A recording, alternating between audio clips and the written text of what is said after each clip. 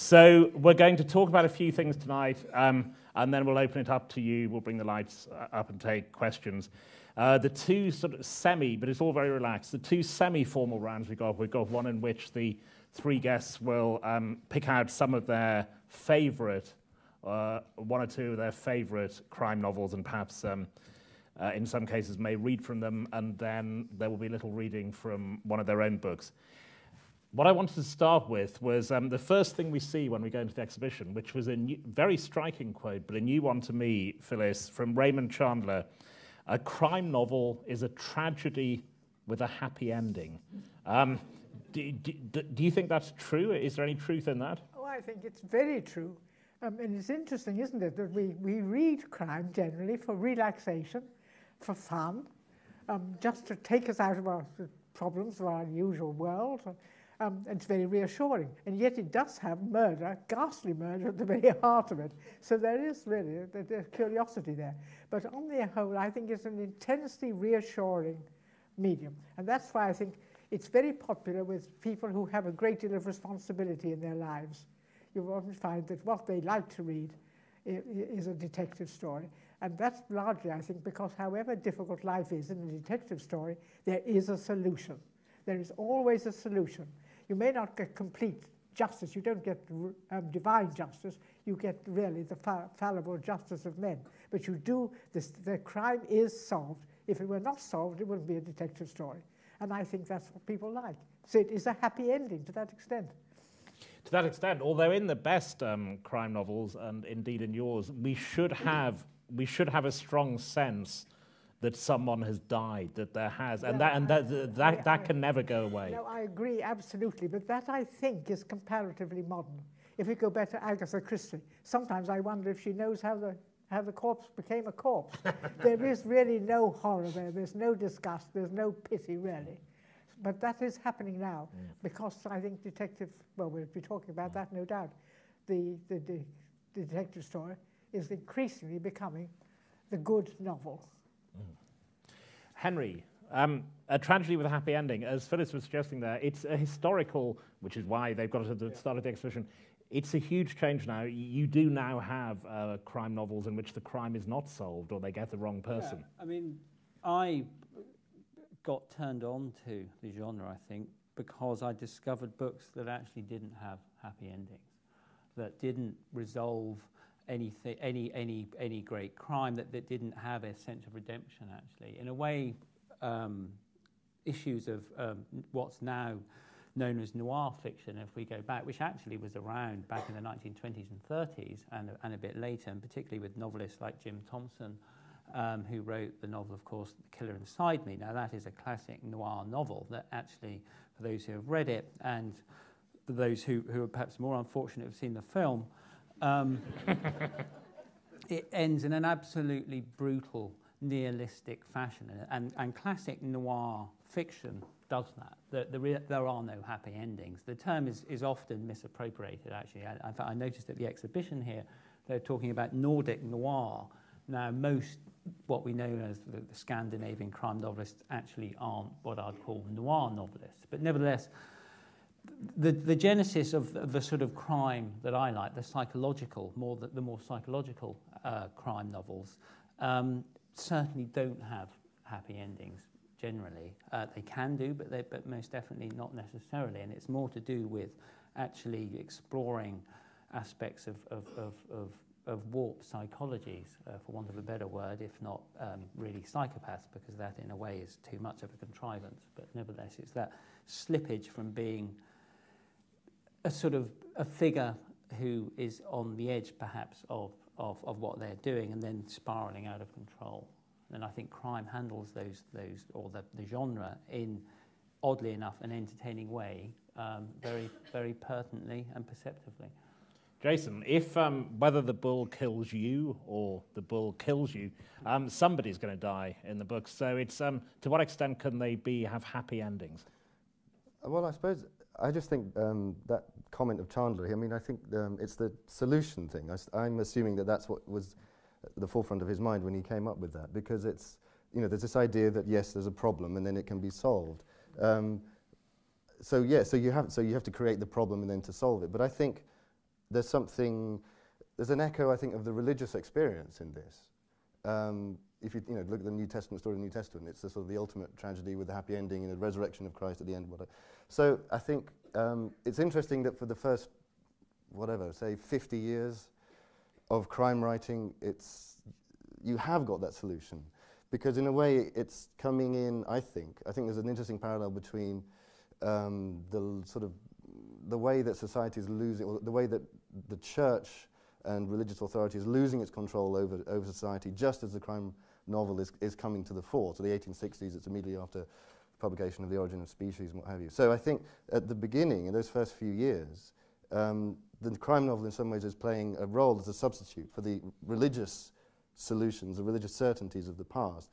That if you can then move away from that, like you were saying, with the noir novels, and so it's a later development perhaps, that you don't have to have a solution in the crime novel, because maybe the crime novel is moving away from being a substitute for, as I say, certain religious certainties in society. I think that's very interesting, because it's been said that it is a kind of a substitute for confession, and that accounts for the fact that it's really most popular, and it began in Protestant countries, and that's still largely true. Well, I think it's interesting because I live in Spain, and obviously, so it's a country I'm observing, and we spoke a little bit about this when we did the radio program. The crime novel in Spain really comes to the fore sort of in the 1970s. So just as the Franco regime, and with it the church, is losing its authority. So there's an interesting parallel there between Britain in the 1860s and Spain in the 1970s. So it does be interesting to look at other countries. I don't know other countries in the history of their crime genre enough. But is there a parallel there with other countries? Religion sort of losing its grip, and people are turning to the crime resolver, let's say, the detective, as a sort of substitute for the priest. It's interesting that Chesterton comes up with exactly a priest, Father Brown as his detective.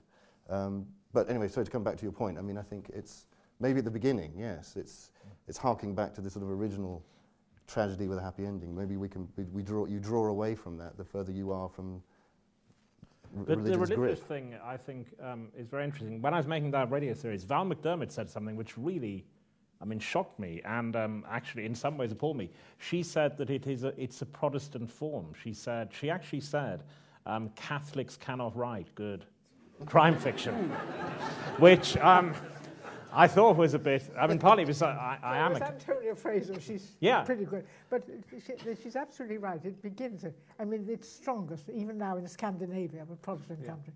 Far more than, it is in Italy, but not to anything like the same extent, for example. Or nor in South America, the Catholic countries there. But this may be wearing away, but it is an interesting point, I think. And when we're talking about it, the other thing that struck me in that Chandler quote is that in literary terms, because is certain of Shakespeare's plays, if you freeze frame them or indeed stop them at the interval, they appear to be tragedies. Much Ado About Nothing. If you stop it after the Kill Claudio line, it seems to be a tragedy, and yet it's resolved as a comedy. The Winter's Tale, I suppose, is the same. Need, isn't it? That out of evil comes good, out of misery comes happiness, out of death comes life. It seems to be a small version of that, really. I find, as I said originally, it's crime fiction dating from the late 19th century and obviously the early 20th century, and this issue of it really, certainly in this country, the Golden Age, being surrounded by, or really the whole momentum of it to do with puzzle solving, to do with actually resolving crimes with very much good versus evil, and the good invariably being the detective of one form or another. That whole premise, as you say, I can see conceivably religious connotations to that and so on. But I wonder also how much it's to do, the popularity to do with actually pure entertainment and escapism. Chandler used to talk about this issue that actually all men need, he used the word men, I'm afraid, at the time, because obviously that was the sort of terminology, but all men need to escape the deadly rhythm of their own mind at some point. And actually by engaging in any form of reading literature it allowed you to have an imagination, a fantasy life, and so on. And a lot of crime fiction, initially anyway, and certainly now, being a popular genre, was to do with not just escapism, but actually entertainment. And the thing that interests me is the boundaries between entertainment and actually what a lot of crime fiction is about, and has certainly become about, violence and all sorts of really grim social and also psychological issues. Yet somehow it's still perceived to be an entertainment, a form of entertainment, and all key best-selling novelists particularly view themselves as writers of entertainment rather than really anything else. Graham Greene even using the actual term entertainment to distinguish.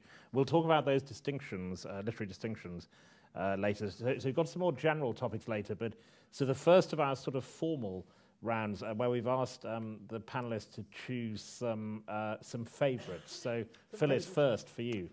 Well, I must say The Moonstone. I think that's a marvellous novel. It's the best kind of Victorian writing. It's totally engrossing. If you've got a long plane flight, there you are. It takes it into itself. But it did. Nearly all my favourites have taught me something, and this teaches me something about viewpoint, because I think it's one of the first decisions to be made when you're writing a detective story. Through whose eyes, through whose ears, through whose brain are we going to see this happening? And I find that I like to change the viewpoint so that the one chapter will be in the mind of Dalgleish, another may be in the mind of a suspect. We could get on to the problem, a very great problem, of ever doing it in the mind of the murderer, because you're not supposed to know who the murderer is till the end. And Dorothy L. Sayers said that was why you could never write great literature, but that's another question. But and this is done magnificently. It's a very long novel, and he moves from one character to the other, and we are in their minds. So I learnt that. Then there's a Dorothy L. Sayers, which is actually here on the display, and that's the Nine Tailors. And I think it has taught me the importance of setting. It's a wonderful story, and the most important part of it is not really the crime, although the crime is interesting, and I'm not sure it's altogether. I'm not sure the reasoning is altogether. I mean, I don't think it could be done in quite the way she says. But what is brilliant about it is that we are back in the Fen villages before the First World War, and a totally different way of life from our own, and it's gone forever. And the way in which she describes the church and the village and the villagers, and then the great flood at the end when all the villagers have to go up the hill and take refuge in the church because all the dikes have burst, and there's the flood. Very, very good writing indeed, and a hugely enjoyable one. Funnily enough, I forget which American was who disliked crime novels, and he was shown this in an effort to convert him. And he said he'd never read a duller book in all his life, all about bell ringing, which didn't. And of course, the bell ringing is part of the fun of it. And then I have the franchise affair, Josephine Tay. Very elegantly told, fairly simple plot, but not only engrossing the whole way, but he is very good at the two women, one very elderly and one middle-aged and not particularly attractive, but very intelligent and a great character. And they come alive, and it's so good to have a heroine who's not 21 and beautiful for a change. And it is a very good story, and I think I love that. Then what have I got here? Oh, yes, Cyril Hare, Tragedy at Law. Cyril Hare is an example of somebody who's very successful in another field. He is a High Court judge who writes very good detective stories, but this is much the best. He's really one of those writers who writes one excellent one, and the others are all very interesting, but never quite achieve it. And here we have a judge going on circuit. And what's fascinating about this book is it takes you back into the world in England at the very beginning of the last war, when judges used to go round with great pomp and ceremony, and with a whole household with them, and there was in every sort of town they visited, there was the judges' lodgings. It all started with a great sort of procession and a service in the largest local church, and then the poor people who'd been waiting for the judge, who were in prison, brought up and tried. at the assize. And every town he visits, an attempt is made on his life. And in the end, he is murdered. It's a very good detective story, but the attraction for me is the writing. It's very elegantly written, beautifully written, and what it tells me about life in those days, and about the law, which has always rather fascinated me. So I've got those, and then I've got C.J. Sansom, The Tudor Mysteries. I love this. This is the one writing now. Long books, and I'm afraid rather getting too long, maybe. But we're back. He is a Tudor historian. We're back here. He has a sort of hunchback lawyer, Shadwick. And it's really the one in which the king, Henry VIII, makes his passage of, we hardly call it a visit, it was a great promenade up to York to receive, you know, the apologies and the substance of it because of their rebellion. The whole court, the whole lawyers, everybody moving, that they managed to do it, I don't know. So it's, you know, for me who loves history, that's absolutely fascinating. So I think I've almost got them, have I? I've got the Moonstone, I've got, yes, I think the Tudor Mysteries, and then Dorothy L. Sayers, the one in the Fens, the Nine Tailors. Those are my favourite. I also like her Gaudy Night, actually. Oh, Gaudy Night, yeah. I do like Gaudy Night. Many people don't like it, but I think it's very clever because what that does, and it's also a bit of a lesson to me, almost for the first time she used detective story to say something that was very important to her about the almost sort of sanctity of a job, of work, and the position of women in the colleges and in academic life at that time. But I like it, and it is a very good detective story. So that's my choice, really. Thank you very much. I think I've got them all here. Yes, I have. I've got them all. Someone will know. That's C.J. Sansom. It's Sovereign, that one, is it? Is it called Sovereign? It's not my area. Yeah, it is. It's the one called Sovereign, yeah. Jason. I suppose I thought about this. I think that the two writers who've most influenced me are Simenon and Michael Dibdin. Simenon, because I think he understands that there's something essentially poetic about crime writing. And because Chesterton talks about this as well, he says something about how the crime novel, I think he says that the crime novel, it expresses the poetry of modern life.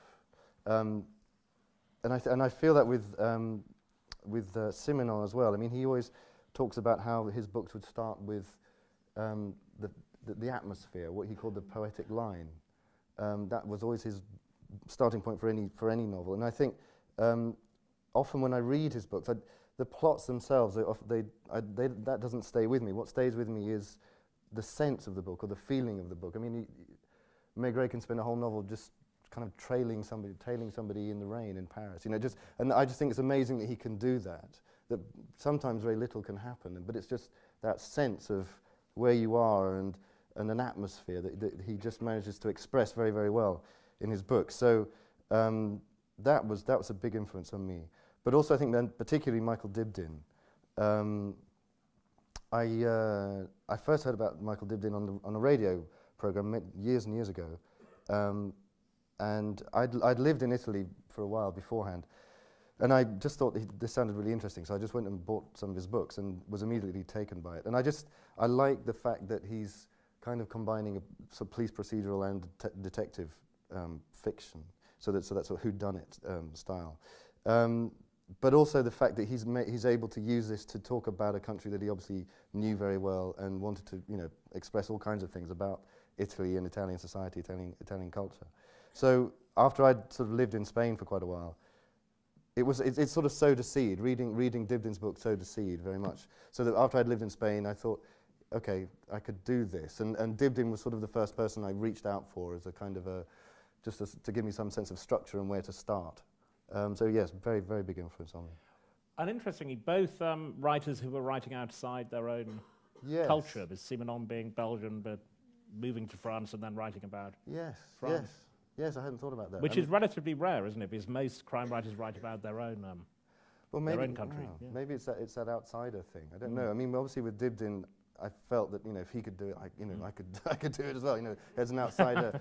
I mean, I think he was never particularly, I mean, I think in Italy, I'm not sure if his books were ever very successful. I remember an interview with him once where he said, you know, I think at the time, within Italian society, crime fiction was still sort of looked down upon. It was the yellow books, and it was just sort of, you know, like pulp fiction, I think. I don't know if that's changed since. But yeah, it sort of gave me the courage in a sense that this guy, he'd done it, and he'd done it very, very well. And I thought, if I can, you know, aspire to those heights, that would, you know, that was something, as I say, just something to reach out for. Henry. I was asked to design I teach creative writing at University of East Anglia, and I was asked to design a master's module on crime fiction, writing crime fiction, and I spent about a year deciding what texts I would have on that list for that course, and I made a decision quite early on that I wanted to really concentrate on the genesis of the modern crime thriller, as I came to call it. And the 10 novels that are on that list, I guess in a way, one way or another, actually are my favourites, or at least are representative of particular subgenres, or at least began with the beginnings of those subgenres. And I'll just go through the list very quickly, and then there's one novel in there particularly, I think, that impacted on me, or has impacted, influenced me more than most, in particular when it comes to my own writing. And the course is a 10-week course, but the first novel on there is Chandler's The Big Sleep, which of course is though Dashiell Hammett effectively is credited with really being the originator, if you like, of the hard-boiled style. Chandler, in my mind, took it to another level. The next novel is, as I mentioned earlier, one of a very sort of disturbing novel, the classic noir novel, Jim Thompson's The Killer Inside Me. And in fact, all the students I taught this year, none of them had read it before, and they were really quite shocked with that novel. It is quite brutal, and to think that it came out in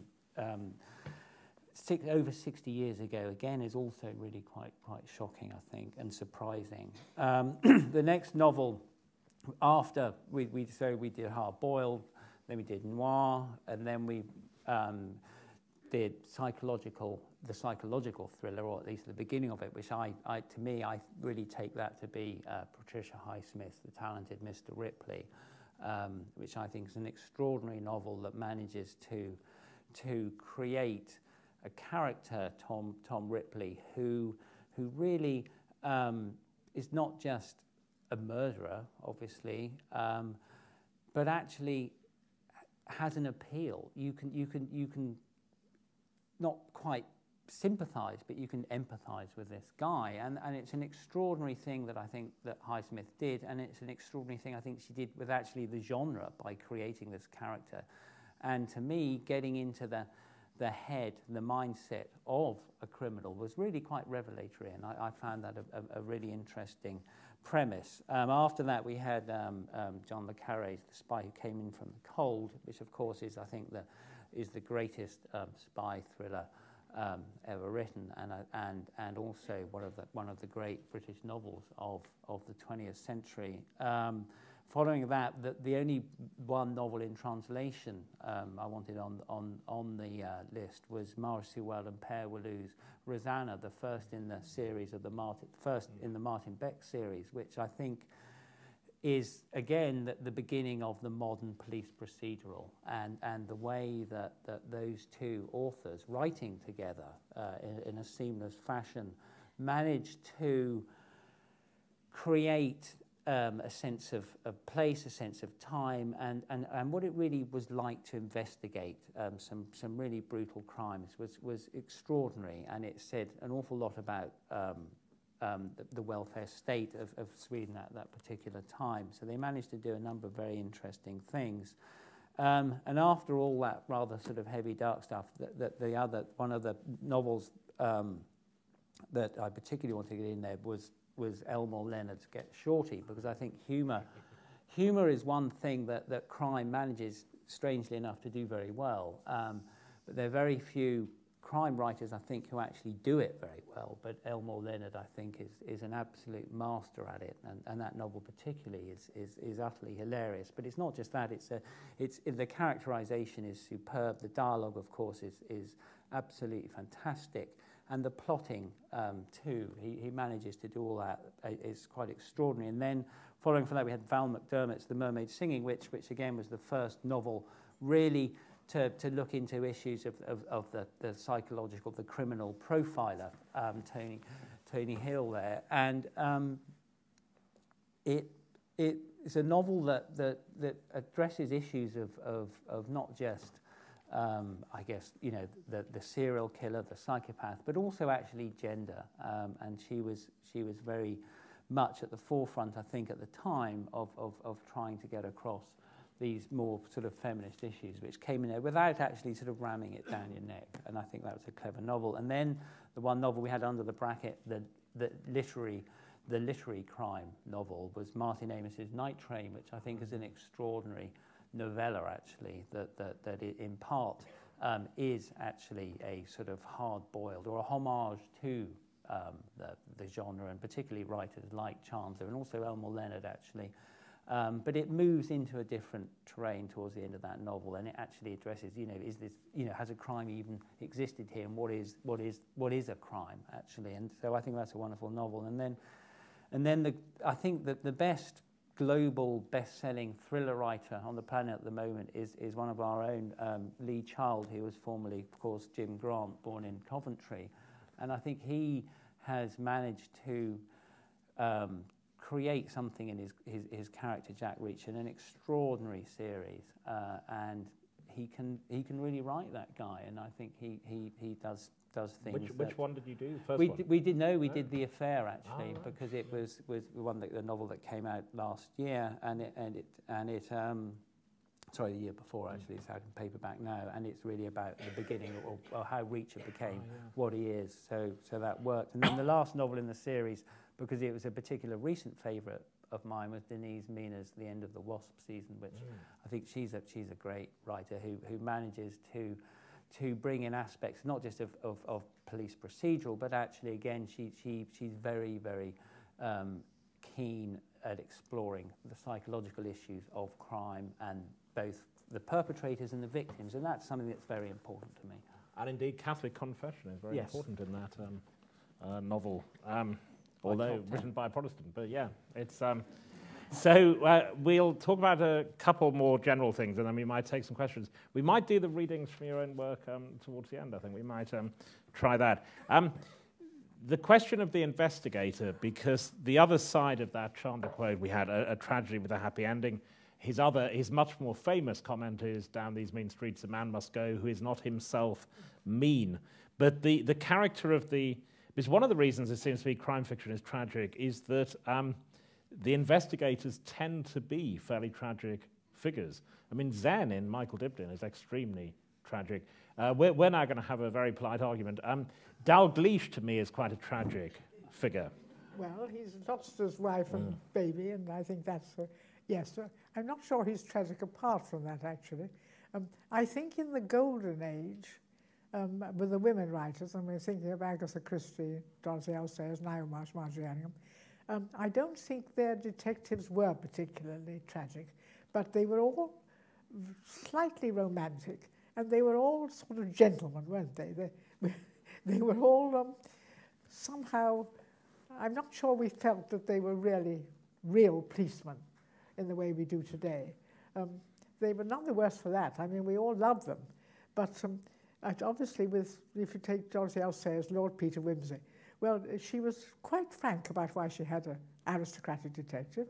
She was rather poor at the time, and she wanted to write about somebody who had limitless money. And she said that when she got fed up with her miserable little flat, she gave him a wonderful apartment in London. When her carpets were showing more than usual wear, she made him buy an Aubusson carpet. And when her car had broken down for the first time, then she gave him a Daimler. And occasionally, when she felt generous, she let him drive it. and I can see that this world was probably much more attractive, or she felt it would be, to her readers than having a sort of, you know, Sergeant Plod on the job. And then the others were exactly the same, were they? In fact, when we get to, who is it, Albert Campion, Margie Allingham, that's very mysterious. We're told more or less he's connected with royalty. He's so grand, we're not allowed to know who he is. And then we have Niall Marsh, and she has Roderick Elaine. And I'm afraid she was rather snobbish. They all seem to me a bit snobbish. I have to accept that. I think with Dorothy L. Sayers, it was an academic snobbery. But with the others, it tended to be social. And with Niall Marsh, it certainly was. She was really, she spent her life with some dear friends who were aristocrats. And I think she felt that was the kind of life she preferred. And Roderick Elaine, you know. And the trouble about Roderick Elaine, he has either Inspector Fox, I think he must be, as his sort of leg man. And he will call him Foxy to show how matey they are. But I must say, I don't know why I'm rude about it, because these books have given me immense pleasure, and they are extremely well written, especially Dorothy L. Sayers. And one returns to them with what we were saying earlier, that sense of being, you know, remote from the problems of everyday life, back in a gentler England before the war, with a story that never really loses its power, and consorting with these very agreeable people. So what is to worry about? Jason, I was very struck in the exhibition by the quote suggesting that Agatha Christie disliked Poirot. She refers to him as an egotistical creep, and we're told that she wouldn't have him on the cover of the novels. But I think this is more to do with the acting interpretations by the late John Moffat, as we have to sadly say now, and David Suchet, who's about to do the last one. I think there's a tragic quality to Poirot. There clearly isn't there, that he's a loner. Something has happened in the war. Well, he's so pleased with life, isn't he? So pleased with himself. It's difficult to think of him as a tragic figure. But I think she did feel, why on earth did I invent him? This silly little Belgian, you know, with his moustaches and his patent shoes and his oiled hair. And he speaks very sort of fractured English to begin with, but his English gets better and better as he goes on. And in the end, he's hardly got an accent at all. No, I prefer Miss Marple. I think most people prefer Miss Marple. I think Miss Marple is a much more human person. But I suppose she's chiefly remembered for Poirot. But she did really regret that she ever invented him. And I think Dorothy L. Sayers learned a bit from that, you know, to do keep him at least fairly normal, otherwise he's going to end up grotesque. And Poirot is a bit of grotesque. His little cells. He is, but I think David Suchet has made him a fascinating character in those wonderful. adaptations. I think Yes. he does it brilliantly. Jason, maybe damage. The investigator, we have a sense of damage in, particularly now, don't we, Rebus? I mean, these are people who have seen too much. I mean, that's... Wasn't it? I think it's something to do with being an outsider. I think there's something to do with the picaresque style, isn't there? I think in crime writing, and there's that influence. And in order, you know, the picaresque hero is always outside mainstream society. So I think if he is going to be somebody who's capable of seeing stuff that other people don't, he has to be coming from an outside perspective. So if you want to create an outsider, one of the things that you can do as a writer is, you know, give him a sort of, you know, a traumatic backstory, because trauma often, or trauma, much overused word, but, you know, problems in life they're what shape us often, or how we deal with them.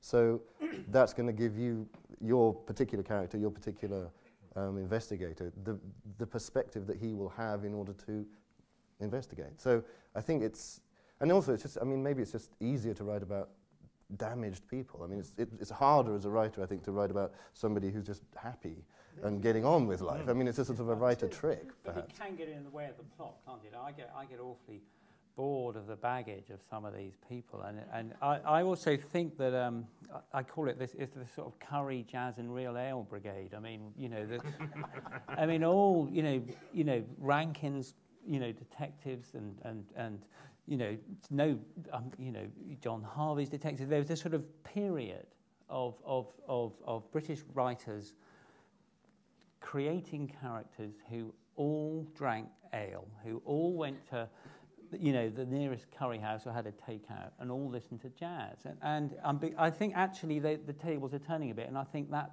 the baggage is going. actually, and I think for a good thing, because it does tend to actually get in the way of the plot, frankly. And if you're not really interested in jazz or real ale, it's actually, you know, you're losing quite a lot of the plot, aren't you? You're losing a lot of the story. And I think Chandler... It is interesting, though, isn't it? The way in which the amateur has more or less died.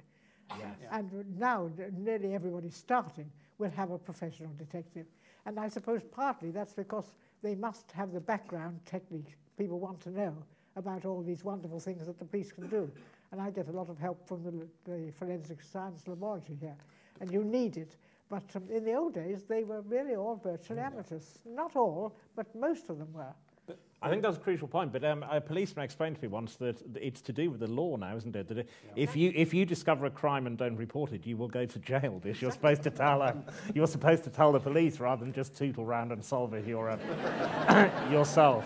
But technology has created another problem, but because a lot of policing now, either as a writer, you know, it's so technical, you know, unless you spend an awful lot of time researching, you're just going to not understand it. And then also most, you know, you talk to most detectives, etc., and they go on about how boring their job is. So I guess hence why the baggage came in. But then, you know, you can then shift the story, I think, into actually, which is why, Phyllis, you were saying, you know, don't bring in the voice, the thinking of the perpetrator, the criminal, but actually it's in a lot of novels now. You get, you know, it's often in italics. You get at the beginning, you get this they little... They talk in italics. They talk in italics. It's their warped minds. And you get, you know, the novel with these passages interspersed of, you know, whatever torture they're exacting or whatever they're planning to do. And obviously we don't know who it is or even what sex the perpetrator is, for that matter too, because that's another twist that quite often comes into the frame. You think, oh, here's yet another male psychopath, but it's actually a female. But technology is a good point, I think, isn't it? That it's you see in a number of novels now just the desperation to get the characters to somewhere where they don't have mobile phone reception or CCTV cameras. And of course, DNA. Yeah. I mean, honestly, yeah. DNA solves most of the old ones. You can look at read the books. If they had DNA, we wouldn't get further than chapter 1. Yeah. but it's often very difficult for the writer, because I can remember many times, you know, because I've got this time structure, and then I'll sort of say when I'm at the lab, well, how long would Douglas have to wait before you got these results from the stomach contents? Oh, well, when we're busy, he might wait 10 days or fortnight. I say, I want him to know next day. So all his cases are marked high urgency, you know. But still, it is quite difficult. And sometimes they won't tell you because it's something they don't want to tell you. I mean, I think they can pinpoint now, when anybody telephones, they really can pinpoint almost what room they're in when they're telephoning. But they won't tell you how close it is. So I sort of have to say, well, roughly, you know. But one wants to know all this, absolutely, of course. And not all of it can be told. I would think in many ways it has much less to do, actually. I think, I mean, Chandler came up with the idea that actually it was the scene, the writing, that was the most important thing. And he always used to say that, you know, if people got to the end of his novels and missed the final scene, well, it really didn't matter, because that wasn't actually the point of them. It was really the writing and the momentum that was built through characterization, description, and so on. And I do think that there seem to be two camps of writers in a way, certainly in the last 100 years. Those who actually focus more on the writing, and by that I mean, I guess, in classic sort of literary terms, characterization, dialogue, setting, description, and those who concentrate more on plot. And sometimes writers manage to meet those two big and very important components in the middle, and sometimes they don't. And sometimes writers obviously emphasize one, and other writers emphasize the other. There are no necessarily right or wrong ways of doing it, but I think there are two camps. The thing about technology, there's a problem. I mean, it was when I started writing my novels, I did start thinking, well, surely with all the technology they've got, you know, as you could say, you could solve anything almost within a week or so. But it was when I started doing the research and talking to Spanish policemen, it was a great relief to me to find out that they that there's so many budget cuts that all this technology doesn't work, you know. So it's like I always have this great excuse now, you know. That's why the case goes on for so long. That's great. I haven't used that. Thank you very much. There you go. Yeah. There's going to be a lot of budget cuts in my thing. But it's also why we see so much cold case fiction now, isn't it? That you can go back into the days when crimes were harder to solve, and that's... No, and they always, apparently, in an unsolved murder, they keep all the exhibits, all the things. That's very remarkable. Keep for 30 or 40 years, and it's never really dead, the case. But also psychologically, that you have these, I mean, it happens in real life, that you have these people who think they've got away with it for 40, 50 years. Yes. And have married, had families, and then they're caught. I mean, that's an extraordinary subject psychologically, isn't it? I think. It is. It is. They're still alive. There's a plot there. Yeah. There's a plot there. Yeah. Yes. We're all working away on next book. We'll work away on it.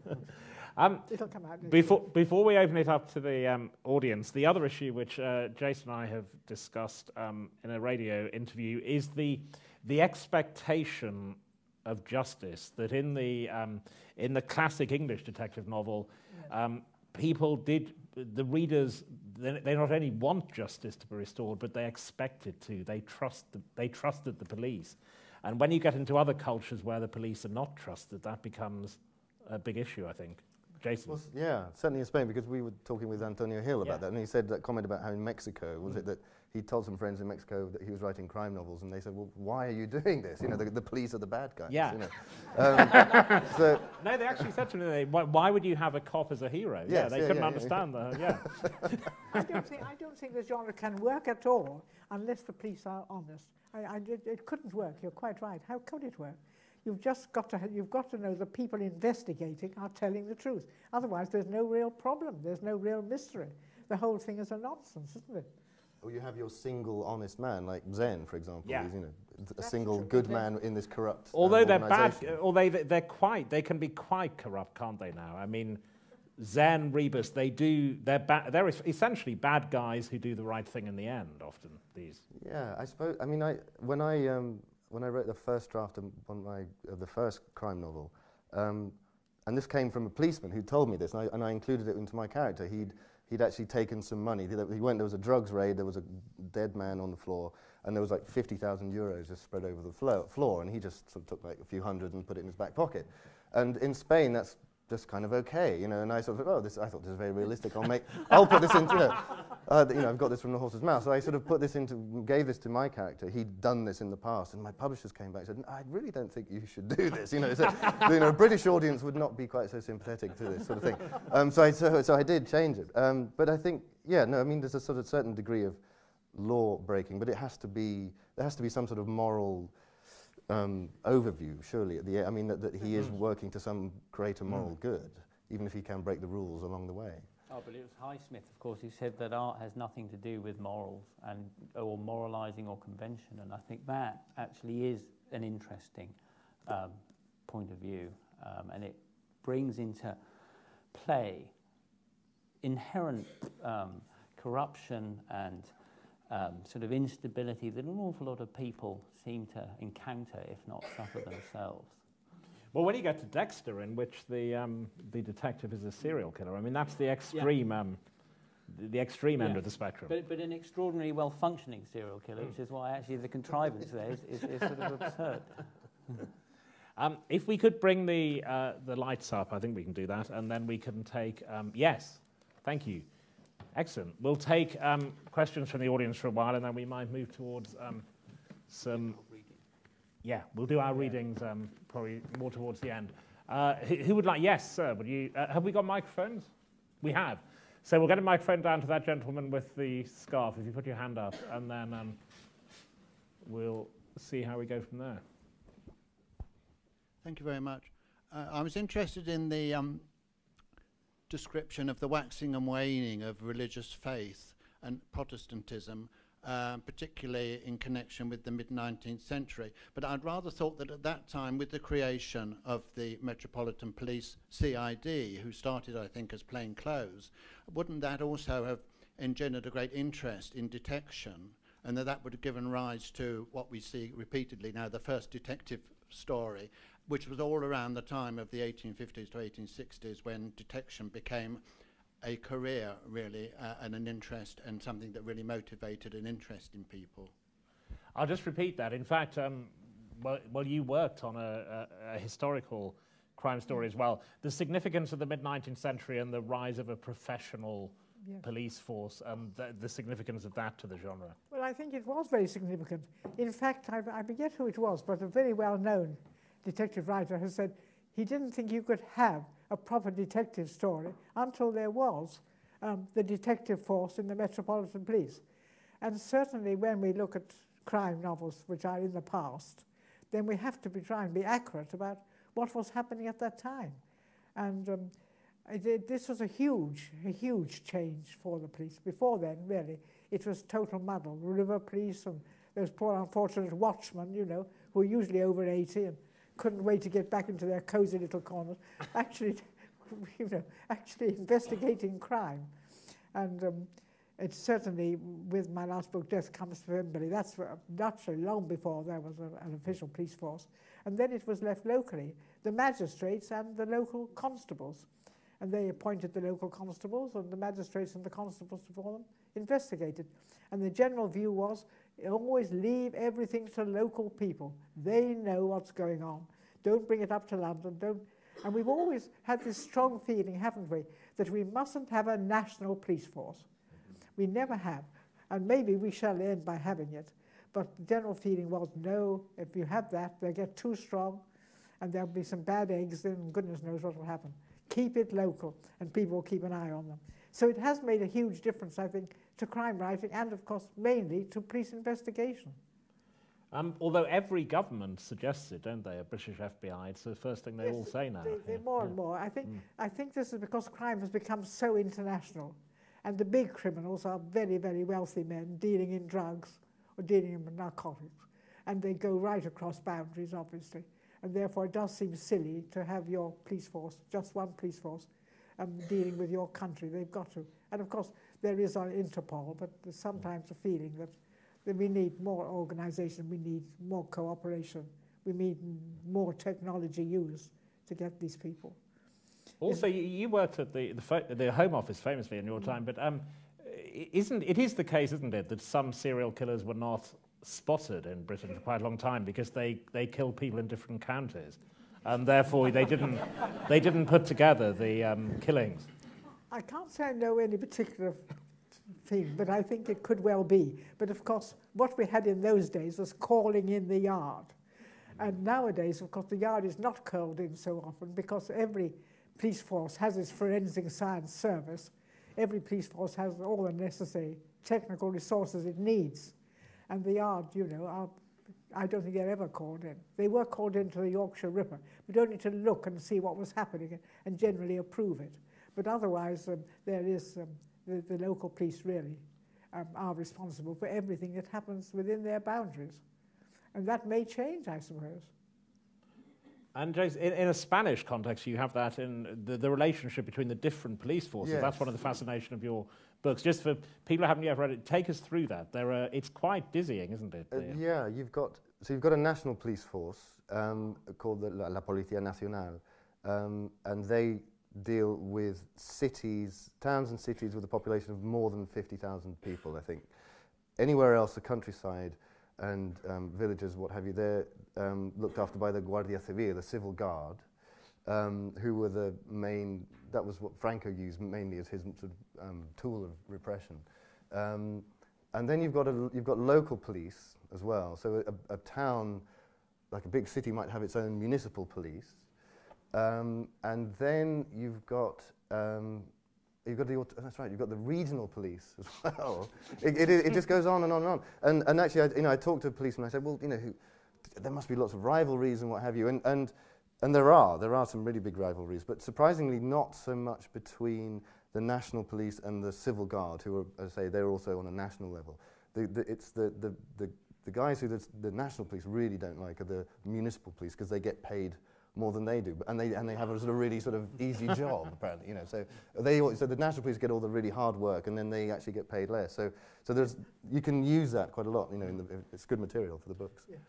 And the thing, I suppose really, terrorism must have made a huge difference, really, hasn't it? I mean, the close cooperation between the police fighting coalition and MI6 or MI5, whatever, the Secret Service. This is an entirely different kind of policing, isn't it, in a way? I think you've got this idea, it's similar in the sense that you've got this idea that you shouldn't have too much power with one police force. So in Italy and France, you've got the same thing, dividing it up. But in Spain, obviously, there was the whole business in the 1980s when the police actually turned terrorists against the terrorists, and they created the GAL, this sort of illegal organization that went around kidnapping and killing suspected ETA members. So yes, things went really topsy-turvy. All power creates corruption. So the more powerful a police force is, or a security service for that matter, the more prone to being corrupt. I mean, Scotland Yard now, what are they doing? They're in the pockets of News International, I mean. I don't have, I'm afraid, I'm very sceptical and rather cynical about the effectiveness actually of a lot of what the police are meant to be doing, and certainly things like, white collar crime, financial crime. They're way behind the curve on that. But the question of It provokes a lot. Yeah, but the question of jurisdiction, though, because you get that in Northern Irish crime fiction now, which is beginning to come out. Yeah. Because the range, it's like Spain there. The novels that are being written now about the troubles in Northern Ireland. Yeah. You have the British Army, you have the RUC, then there's the other one, which I don't get the initials right. There was the Ulster, yeah. And then you have the Republic of Ireland Police. But you have that in your novels, that trying to get a crime off onto someone else. There are famous stories from Ireland. If bodies were found in the river or the sea, there would be arguments over where the person actually died in order to who took the case. Aren't they more likely to be crime novels than detective stories? Yeah. Oh, yes. I think they are. Just talk to us about that distinction. Well, I think that to be a detective story, you have to have the mystery at the middle. You have to have a closed circle of suspects.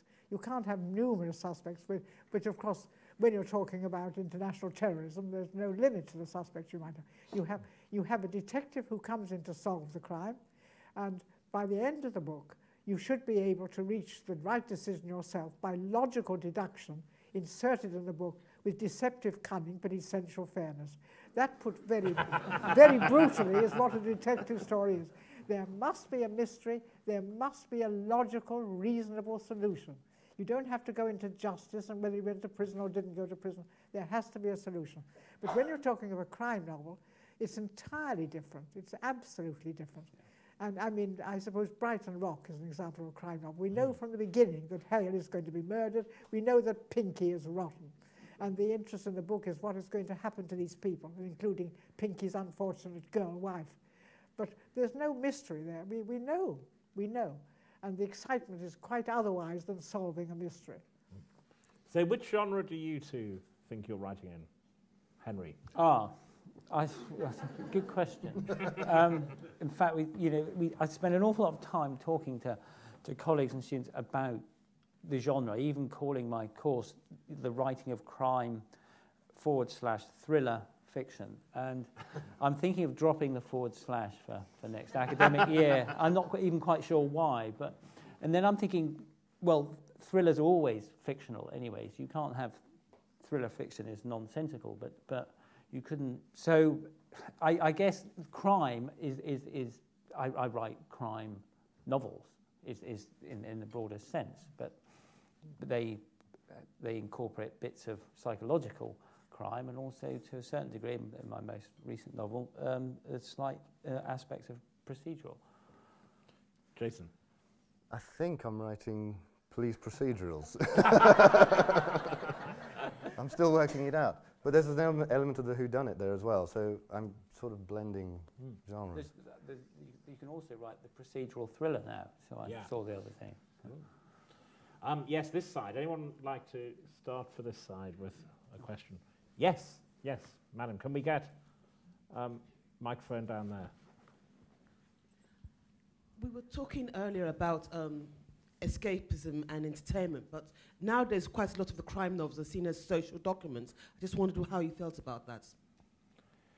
That was about the crime novel we talked about as entertainment, but they're seen as often as social documents now. A lot of, when I was making the series for Radio 4, a lot of the younger writers, they talk about using it to make a statement or a point. Yes, indeed they are. And I think part of it is writing more realistic novels, because I like to set mine unambiguously in the present age. And as I've got a girl detective, and she, in one of the books, she had a very sick granny who'd brought her up. It was natural in that book that the police would expect her, or at least the social services expected her, to give up for a time and get leave to look after granny in a way they would never have expected anybody else to. So you don't set out to write a feminist novel, but you just have to be aware of these issues, because they're now part of society. And if you're trying to write a realistic novel, and it's interesting with my friend Ruth Rendell that increasingly she is using the crime novel to say something about matters that are important to her, whether it's race or whatever it is. And I think that is happening. And the point is, you need to do it very subtly, because you're really not wanting to be a didactic writer. You're not going to want to reform people. You're telling a story and creating a mystery. But there must always be this knowledge of the society in which it is set.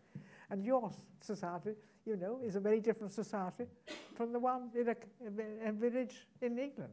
Although, Phyllis, you had one of the great feminist titles still often used in headlines about various issues, an unsuitable job for a woman. I mean, you see that very often, and that's it's quite a provocative title, that, isn't it?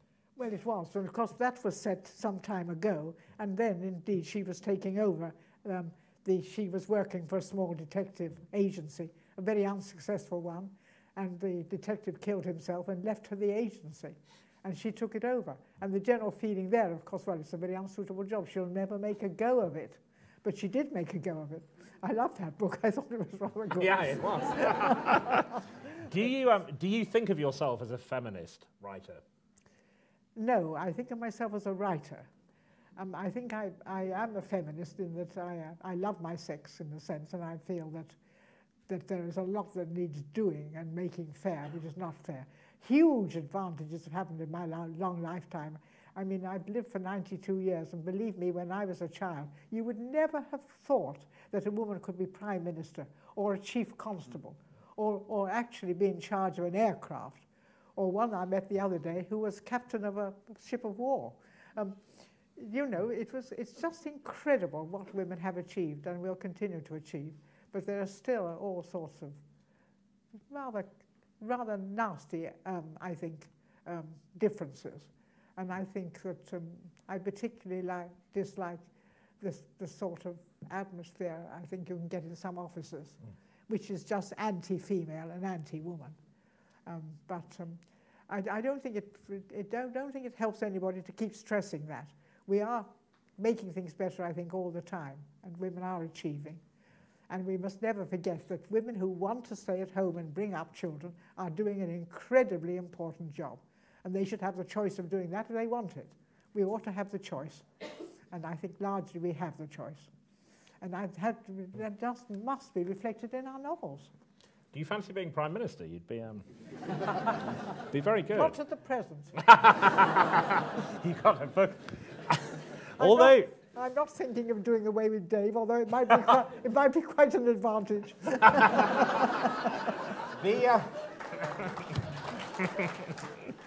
Although we talked about this before, and because Death Comes to Pemberley is a sequel to Jane Austen, in the English novel, to make that distinction, both the traditional novel and the crime novel has always been dominated by women, hasn't it? I mean, that's one of the historically interesting, that Jane Austen, George Eliot, the crime novel famously. Yes, absolutely. Absolutely. And women are very good at it. Women are very good writers. They also make up, obviously, the largest proportion of readers as well, certainly of crime fiction. Of all fiction. I think all fiction. But crime fiction, I think that the gender divide is something like 75% to 25%. And I think women find the detective story, not the crime novel, the detective story, particularly agreeable because it provides this structure.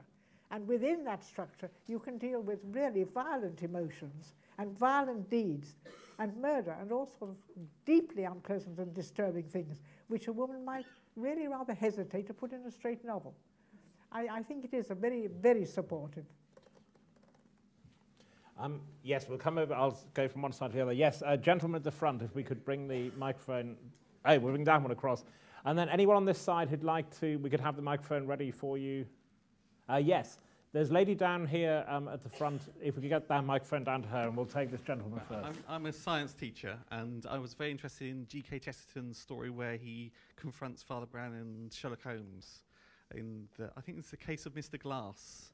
And the BBC did a wonderful broadcast where the crime is really Sherlock Holmes condemning someone who's innocent because of his method. So my question is, in terms of that story, you have the priest who's got holistic and non-reductionist who empathises with the victim to solve the crime, and then you have the rationalist, reductionist scientist who actually destroys through his solution, he creates his own crime in a way. I mean, I'm fascinated by how detective and crime novels look at the way we seek truth and portray that within their stories. That comes back to almost the question over here is about realism too, doesn't it? And social, the sort of social aspect of working out or interpreting and indeed exploring reality now and where we live and how we live and so on. I mean, I think it's very hard to actually go out and think, right, this novel, which is meant to be entertainment one way or another, and obviously the novel, its conventions, is full of various contrivances and so on, to actually make it completely truthful in that sense. But obviously I think the aim of the writer anyway is to try and achieve some form of truth, or try and get to that question at least. And I guess the more the more boundaries, parameters you have on a particular form, a particular genre, the harder it is in a way to actually exercise aspects of truth. If you are bound up very much with a plot that revolves around a set of precedents, you know, what sort of truth are you actually achieving there? I mean, in the more historical sense of crime fiction, which is why I think the question over here asked the question, you know, is crime writing now actually more realist? Is it more, you know, is truthful the right word? I'm not sure, but it's certainly, it's certainly become more realist. The importance of truth. Yes, no, I think it's crucial. I think it's crucial to the genre itself, and how a particular detective goes about trying to uncover that truth. I mean, one of the reasons that I'm attracted to Simenon is because I think it's the psychology. He understands the psychology of the perpetrator or a situation. So that's, I think, how he's reaching his conclusions. It's not just this sort of, you know, the scientific or reductionist approach. But that makes him attractive to me as a human being, I think. So how your detective goes about solving the crime, it's like maybe it reflects in some way you as a writer or not, if you're choosing not to have your detective as a sort of an alter ego. But it's sort of how you're approaching life itself, and how what's your take on just the mystery of existence, I think. Although one of the reasons the spy novel, I mean, Henry mentioned spy novel, is so fascinating, I think, is that, I mean, Le Carré, one of the reasons he's an astonishing writer, I think, is the relativism, that there is no truth to be and the shifting found. Identities too. But in a way, Le Carré's main aim was actually, you know, his aim of fire, if you like, were corrupt institutions, and that was his thing. What he was championing in a way was the individual, was a sense of individual freedom rather than actually a institutional freedom. And I think in a way that's the truth he was looking for. You've always got the movement towards truth, haven't you? Even if you don't find it at the end, or it's relative, or it's uncertain. The move towards truth is crucial to the genre to begin with. But that famous, I won't say which one in case you haven't read it, but the famous exchange at the end of one of the Le Carré's, George Smiley, you won, George, and he says famously, I suppose I did, did I? And he doesn't think he did. But I mean, I think that's an amazing moment. Yes, the lady in blue. I heard Ian Rankin recently express the view that men can't write good women detectives. I just wondered if the panel... I've been struggling since then to think of an example to disprove that, but I haven't succeeded. I wonder if the panel have got any ideas. I'll just repeat that, Henry, for Phyllis. Yes, Ian Rankin said recently that men cannot create convincing women detectives. He gave that as a reason for why he didn't make Siobhan the central character after Rebus left. Do you think that's true, that men can't create successful women detectives? Well, unfortunately, we haven't enough examples, have we? They haven't really created them in any large numbers. Certainly, I can't, at the moment, just think of one, whether successful or not successful, that a man has created. And they're usually, when they are created, in a sort of subordinate role. You don't usually find a man responsible to a woman. And of course, in many police forces, that is how it is, because the woman is chief constable. But that has not sort of got into fiction yet, and I wonder whether it will. I think it would be difficult. I think it's much easier for women to create men than it is for men to create women. I think to an awful lot of men, we are still one huge secret society that they can never quite understand. Although one of my great campaigns is, I think Linda LaPlante has not been given enough credit. Partly it's on television, but Jane Tennyson is one of the crucial characters in crime fiction. But then you see a woman. It's a woman. Well, that's what I mean. No, I'm giving her that credit. But she introduced. There was nothing before that of anything. Henry. No, I'm trying to think. I mean, a novel I've read. In fact, Lee Child's most recent novel, A Wanted Man, has two strong female characters who are key CIA, and one's CIA, one's FBI.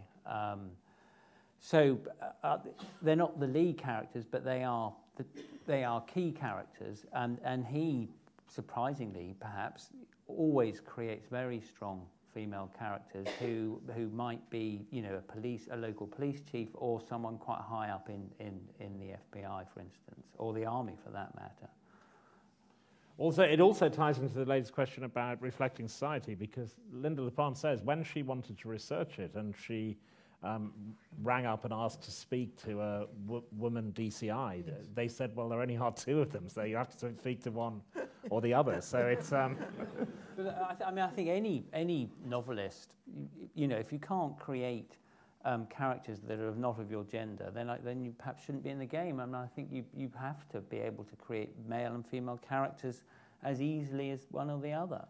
Although it's a very common view that male writers are not as good at women as women are at men. This view is put forward by women critics and novelists very largely, but do you agree with it? No. No. Jason? Sorry, Phyllis. I'm so sorry. I'm sorry, No. I was just going to say, when it comes to Tennyson, she's not exactly happy, is she?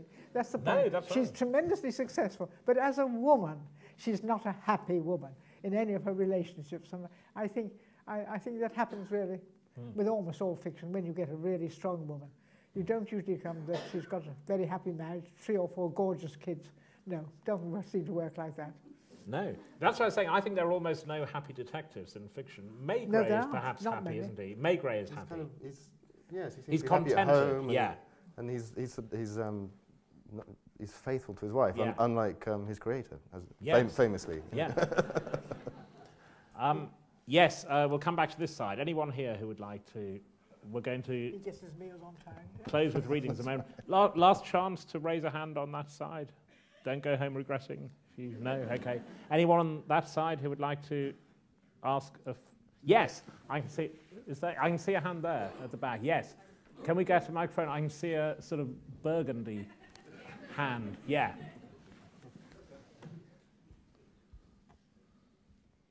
At the beginning of a detective story, do you always know who the perpetrator is going to be? At the beginning of a story, do you always know who the perpetrator is? I do, because that's how I work, really.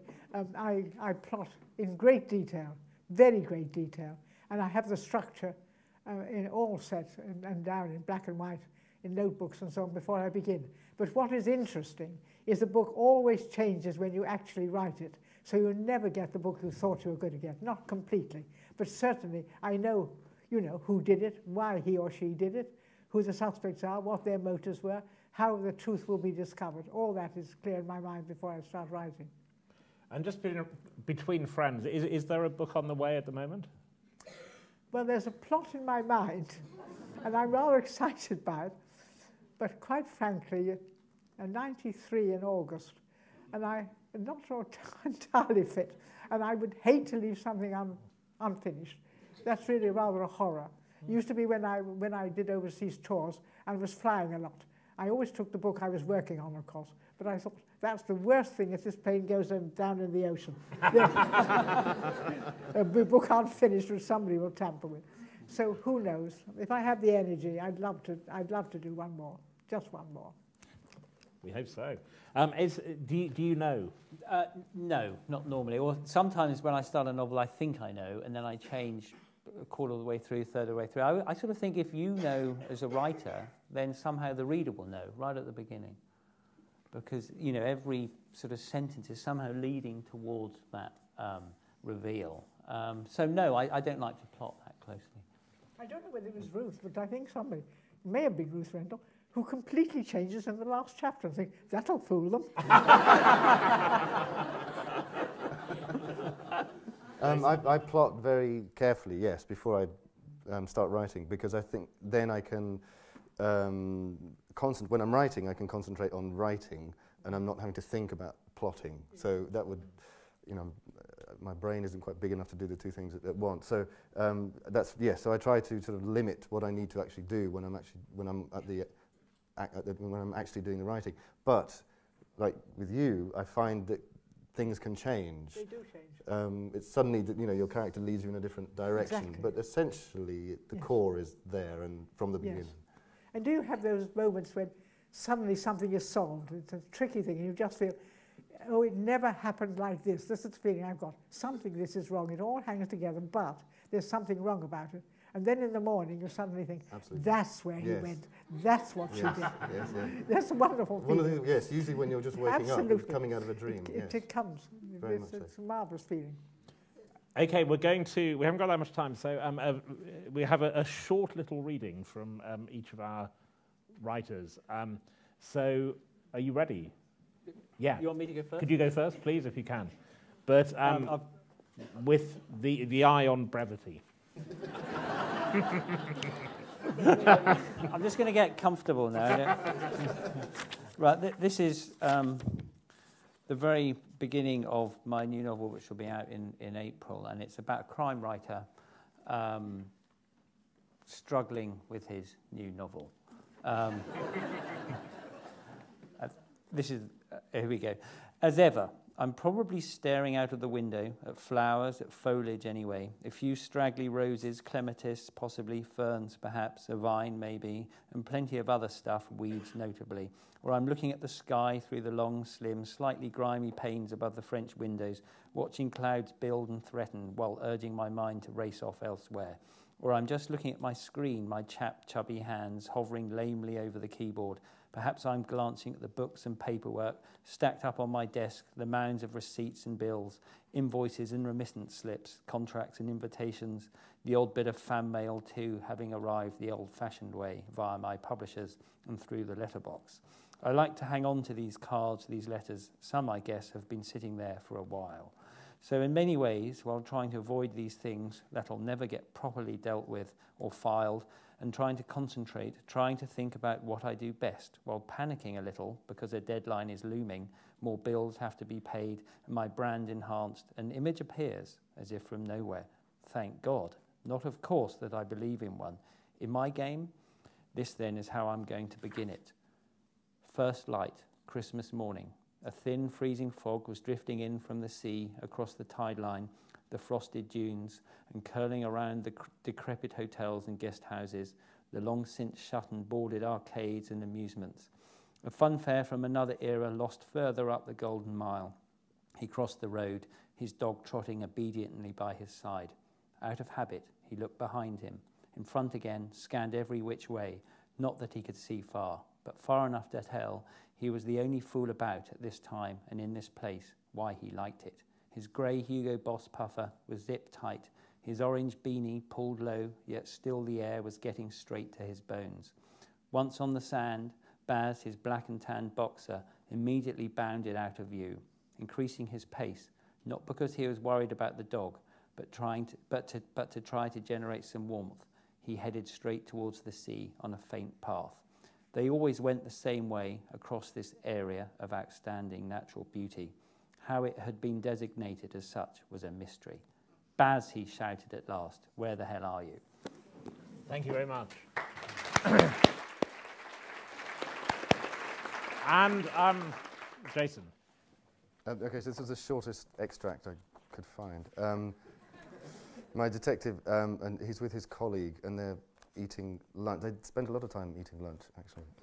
I think there's a basic sensuality to Mediterranean crime writing, which I try to get across. So my detective Max Camera is with his colleague Torres, and they're having paella. They're eating paella together instead of chasing the bad guys.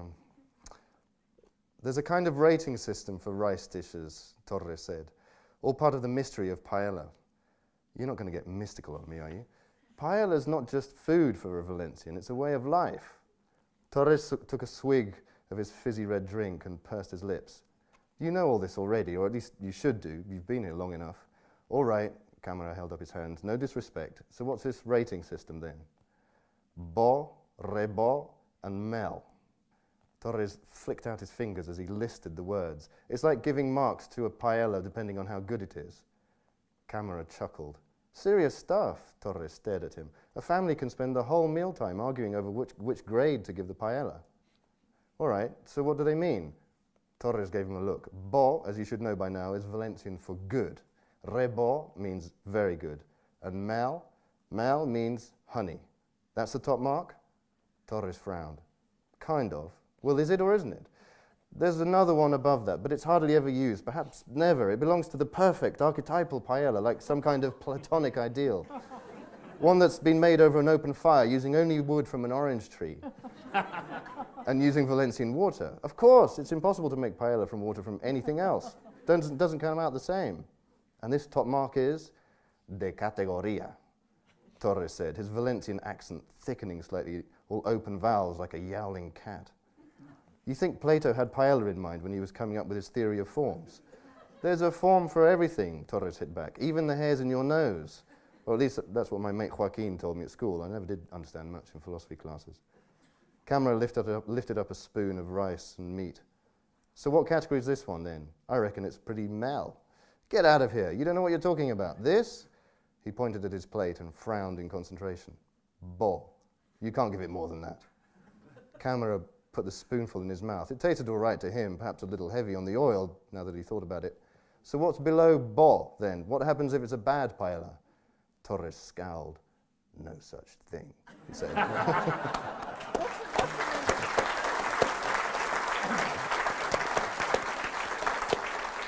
What is the name of that book, my dear? Death in Valencia. Death in Valencia. Valencia, yes. And I'm sure Jason will give you one afterwards if you'd like a copy. No, I don't believe in that. I'll buy one. And P.D. James. Yes, well, I'm going to read a short bit, so putting it in thing. This is in Pemberley. Elizabeth has been married to Darcy for 6 years. There are 2 babies upstairs in the nursery. She's had a wonderful evening with her sister there, the Bingleys are there.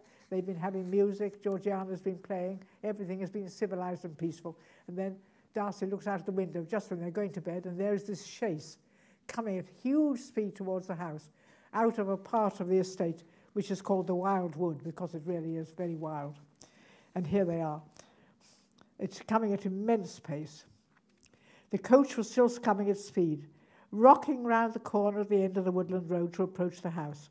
Elizabeth thought that it would surely rattle past the door, but now she could hear the shouts of the coachman and see him struggling with the reins. The horses were pulled to a halt and stood there rootless and neighing. Immediately, and before he could dismount, the coach door was opened, and in the shaft of light from Pemberley, they saw a woman almost falling out and shrieking into the wind. With her hat hanging by its ribbons round her neck, and her loose hair blowing about her face, she seemed like some wild creature of the night, or a mad woman escaped from captivity.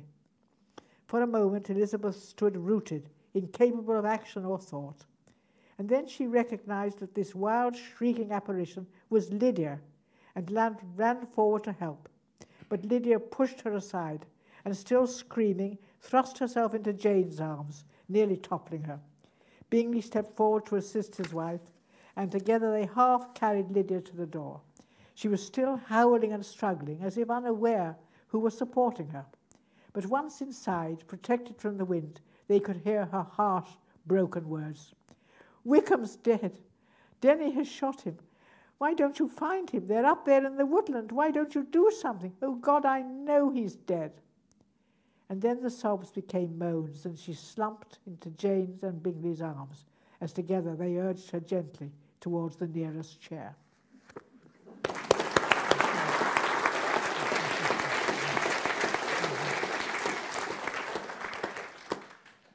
Thank you very much. There'll now be, the authors will sign their books. Thank you to our audience. Thank you to Henry Sutton and to Jason Webster. I'm sure they won't object if I say that it's a particular privilege to be with P.D. James, who I am now going to call Baroness James of Holland Park. Thank you very much. Thank you. Thank you.